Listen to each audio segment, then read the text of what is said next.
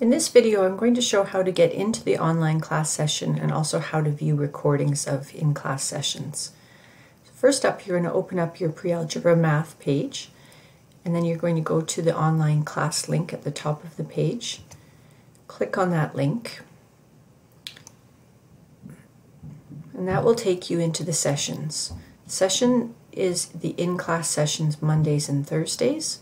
So that's the one that you're going to click on to get into Blackboard Ultra. But if you'd like to watch recordings of previous classes, you're going to go to the top to the menu where there's 3 dashes. Click on that, and then you'll see the word recordings. Click on recordings, and then you'll see the recordings listed in order of date, starting with our first class on the 6th of January. When you're ready to view the recording, you're going to simply click on it and then watch now, and you'll be able to view recordings. If you want to go back to recordings that aren't showing on this page, so near the end of the course, there'll be a long list of recordings.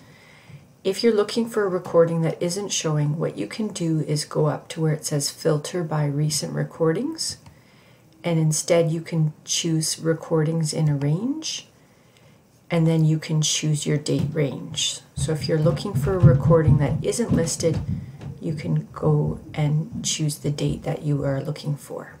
I hope you found this helpful.